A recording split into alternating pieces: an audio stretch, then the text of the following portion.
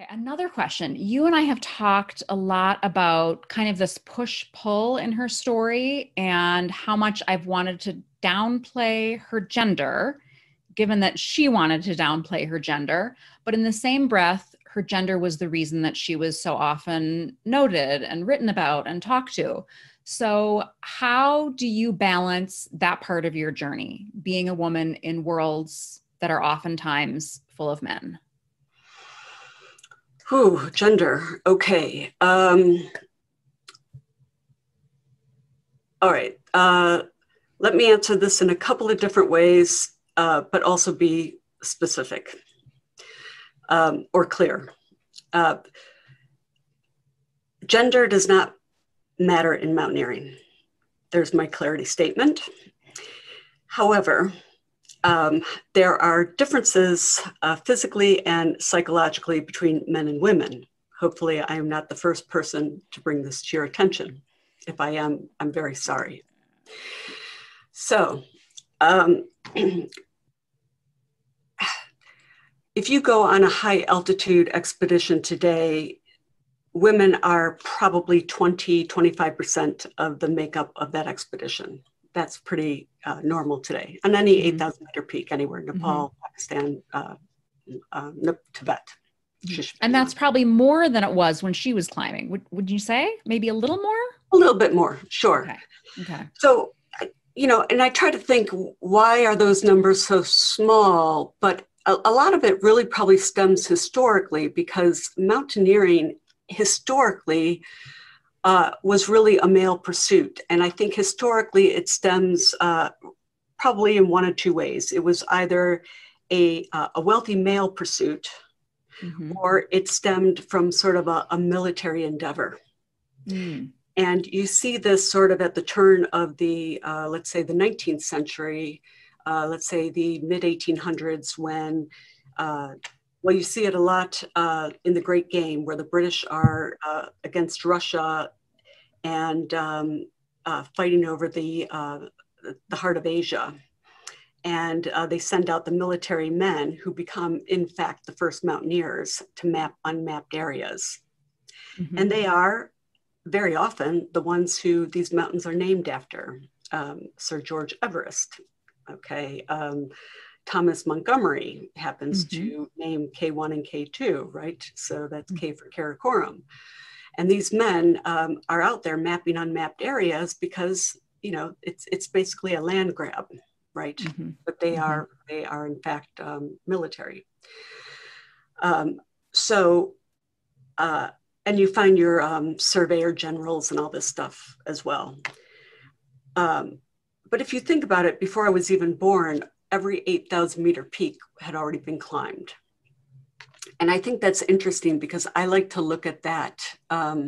If you fast forward 100 years from the 1850s to the 1950s, you have Sir John Hunt, Brigadier John Hunt, now on the top of Everest. So in the short period of time, the 12, if you get rid of the outliers, 12 of the 14 8,000ers were climbed in 7 years by 8 nationalities. To me, that's the original World Cup, the World Cup for countries to prove their superiority against each other outside of war. So it's a big wow. And UK takes 2, US takes 1, not the one you think they will, because they fought for K2. They went in the US went in 1938, they went in 1939, they went in 1954, if you can imagine. 1954, they're on their way climbing K2 the 3rd time, and they hear it's actually Everest has just been climbed by the British. So imagine the pressure these guys are under. If the Brits just got Everest, the Americans better get that second highest. But who dies? Art Gilkey. So, right? There's so much pressure.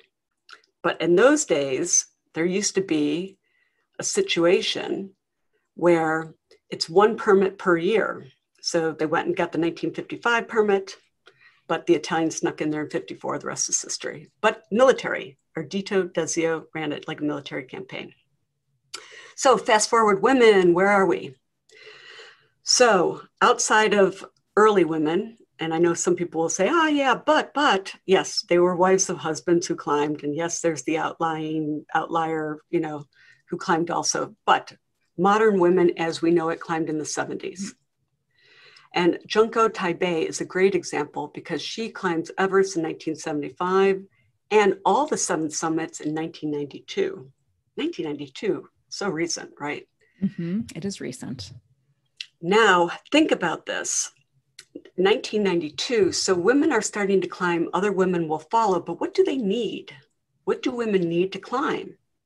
They need money, disposable income. So let's just think for a second. Let's say in the 60s, they're burning their bra. Let's say in the 70s that they stop being typists and they go working 9 to 5. Suddenly they have disposable income. With disposable income, they have choices. With choices, they can now become and do and see what they want to do. Players, all of a sudden. Enter our 20 to 25%. And there we have our new group. Yeah. So I like to say, that they are equal. Chris and I, being in industrial companies primarily made up of men, would not notice on the expedition that they are primarily men because they're men at work, they're men on the expeditions. But you pose a harder question, does it matter? And it only matters when it comes to things like sponsorship dollars.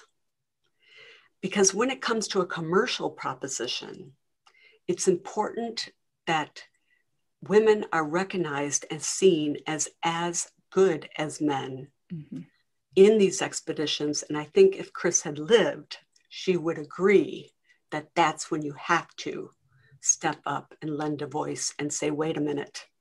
Women are successful too. That's the only time you really have to step up and say, wait a minute. Yeah.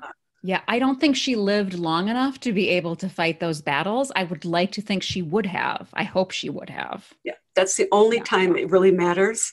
Otherwise, it doesn't matter. Yeah. It's the great equalizer, this particular sport.